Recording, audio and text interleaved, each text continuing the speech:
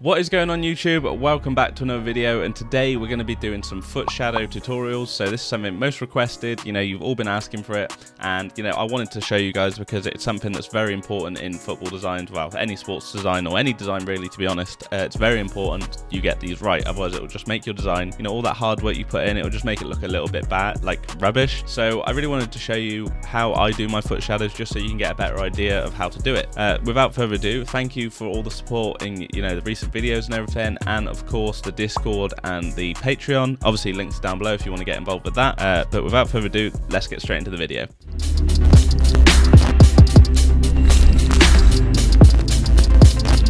So guys, first things first, we're going to get our design. So got an image of Martinelli here, so we're going to be editing him first, but I just wanted to quickly run through some other projects that I've done just to give you a quick example of how I've done them. So here, as you can see, I've sort of got like a solid grounding for his foot shadows here for LeBron. I've also painted a little bit black on his foot as well. This also just gives you a better connection with the floor. So if you've got black on the floor and then a little bit black on the shoes, it sort of blends it all in together and makes it more of a seamless transition, and actually makes it look like he's sat on top of the design. So that is what I did for the LeBron one. Basically painted on the bottom of his shoe and then painted a little bit around the area of where he's going to be, and yeah, that gave me this really nice connection with the design. Second one is going to be Mason Mount. So this one's more about direction. So as you can see here, the lighting's going across him. Now same with the shadows, you want them to go the same way as the lighting, so that way. Sorry, didn't mean to hit the mic.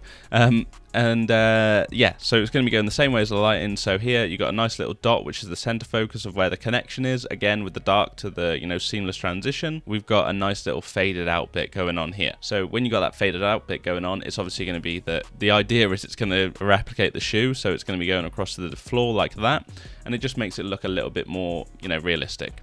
Same with the ball here, black connection on the floor, going across, imitating the shadow of the ball. So that's that one. And then for the last one, we're going to have this Cooper Cup one. So this is one he's jumping in the air. I thought this one was a really cool image to use. But again, so here we've got the center focus, which is going to be the connection he's going to make with the floor when he lands. That would obviously get bigger as he got closer to the floor. And then a nice little faded out bit going on here, which is going to be the rest of the foot, which is going to be the shadow that's going across the design. So these are little things that you need to learn. You need to look at other people's designs, see how they do their foot shadows, basically understand the lighting techniques and the composition, the way they balanced it, all these different types of things.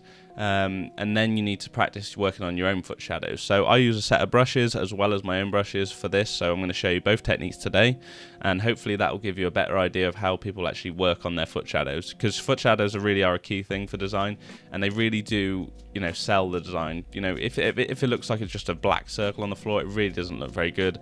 So you want to make sure that you get it right. So that is what this video is all about.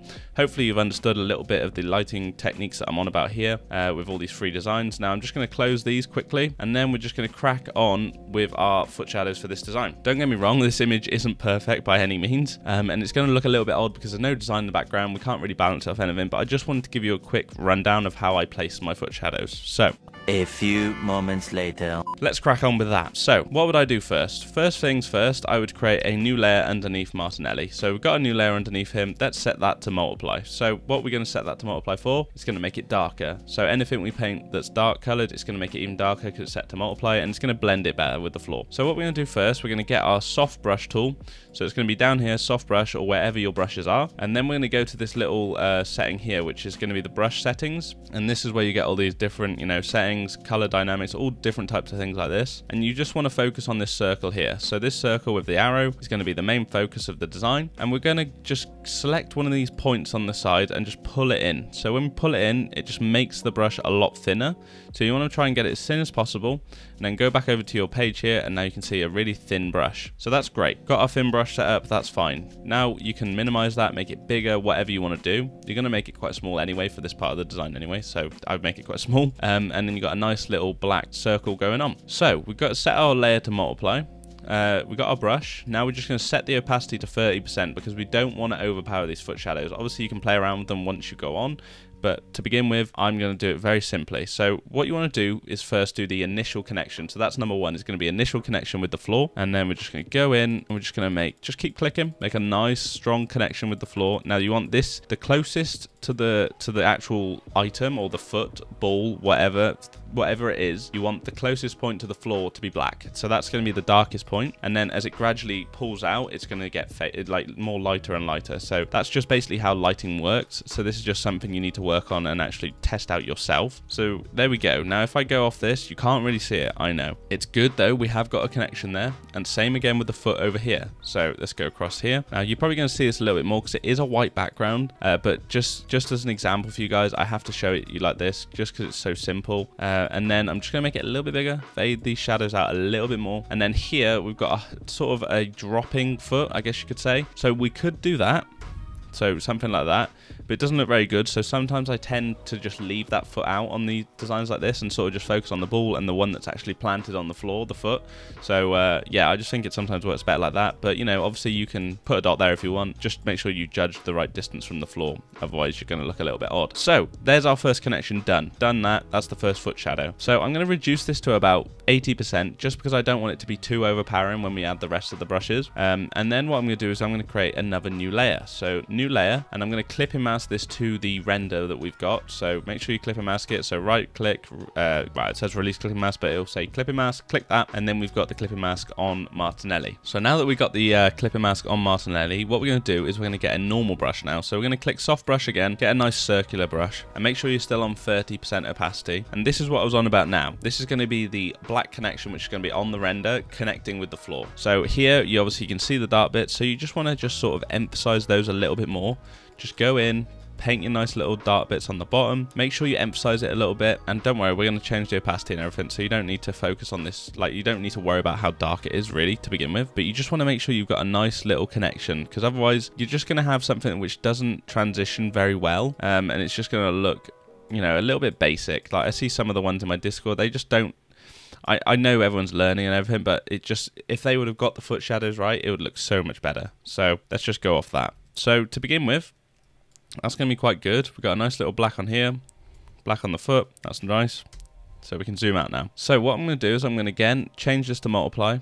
And I'm just going to reduce this down to probably about 60. Turn that on and off. Again, you can see it's a nice, really nice connection going on. Okay, so that's good. So all that's done. Don't need to worry about that no more. And now we're going to make one more new layer. This is going to be below the rest of them.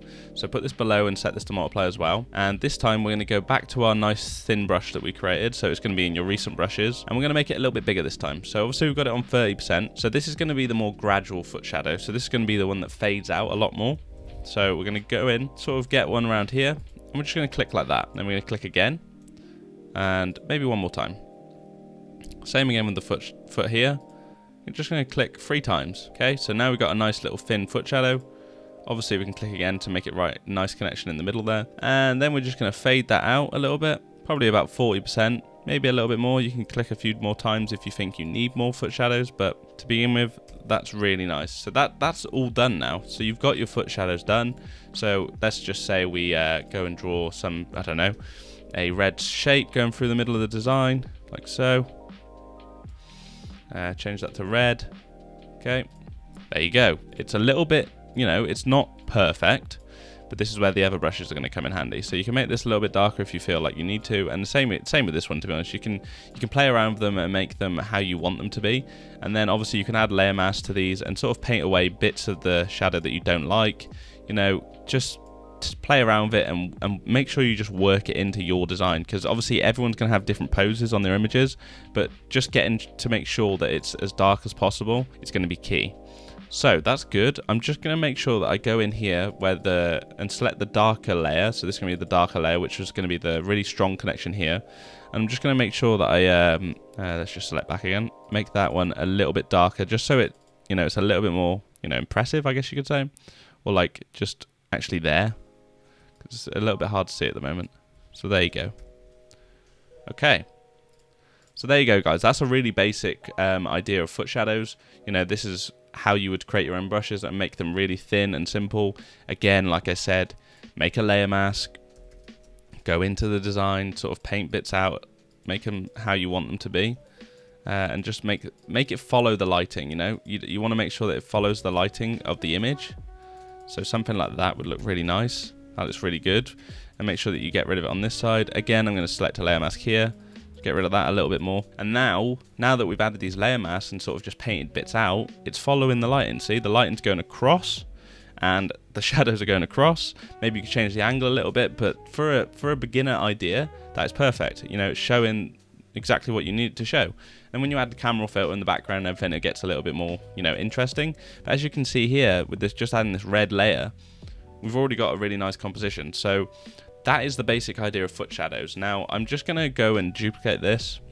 I'm just going to group that one, turn it off. Let's just group it, turn it off, and then we are going to just do another quick one. So these are going to be some different brushes that I've acquired. They are from a YouTube video. I will link it down below. These are somebody who made these brushes. I think it's called Dean or Dan or something like that. But they are really, really good brushes. So I'm just going to quickly show you how to use them. Okay, so you have brushes here. These are going to be ball shadow. You've got 3 different ball shadows, 3 different foot shadows, and then some elevated leg foot shadows. To start with, we can start with the ball shadows. You can test these out. Obviously, put these to 100% for these because you want to play around with these. And then make it a little bit smaller. You've got your ball shadow. Now, this is obviously going to be where you make the really strong connection like I was talking about before. You can make that really strong. That's good. Set it to multiply. Obviously, set the opacity to what you want it to be. And then again, we're still going to need to add our own layer. So we're going to get a soft brush, clip and mask it to it, you know, paint our little bit in, you know, and then set that to multiply as well and fade it out a little bit, maybe set it to 70. That's good. And then we got his brushes, which have done a really nice job there. Okay, can you see it's just a little bit more faded out, just the shape of them and the way you set them up. You know, they are set up for this type of thing. So these brushes are really good and they save you a lot of time. So that one looks really good. And then for the foot shadow one, we're probably gonna have to do the same. So I'm just gonna quickly paint on here just so we don't have to do that again, just to save your time. We got that one there. Maybe it's kind of hard because it's such a light foot, but if I was doing this properly, I would, you know, reset the exposure and everything, but don't worry about that. So when you've got these brushes installed, we're gonna go to foot shadow, and we're going to create a new layer, multiply. So let's just test these out. Let's just see what they look like. So we've got one that looks like that, one that looks like that, and then one that looks like that. So it's going the other way. Okay, so let's select number 3. Make it a little bit smaller. Okay, so that one's going that way. So we can zoom out a little bit just so you can see the brushes. And then we can just make sure that we get something quite nice. There we go. So this is going to be very like basic. I'm doing this really quick just to show you guys, but as a basic idea, you can sort of see where I'm going with this. It's kind of hard to do very quickly, but you know, I'm just going to use all of them, and then I'm going to select a layer mask and go get a soft brush again. So this is what I do with all my foot shadows, to be honest, guys. Just going to get a soft brush, and I'm just going to sort of paint away the bits that I think don't need to be there. Let's go get that one. No, you have a little bit around here. Just sort of direct them. Okay. That's really nice. Nice little bit of direction. There we go. Now you can do the same again with the ball one. Same again. Don't need to worry too much about the ball one, but that's good. Okay, so that gives you a little bit of another idea of how to use, you know, foot shadow brushes. Now these will be in the link down below. There will be a video and you can go download them from his video because I'm not taking credit for his brushes. They are amazing. They really do make a difference. But, you know, you've got my way as well, which again is a little bit simpler. But, you know, if you want to advance your skills, learn my one first, then go and take his ones, develop them, and then sort of merge them both together, which is what I do. So hopefully you have, you know, learned something from this, guys. I know there's a lot of people who wanted this video, and I know that it's something that you need to get right for your designs, so that is why I'm bringing it to you today. Thank you so much for watching, guys. Make sure to check out all the other recent videos, and I'll see you next time.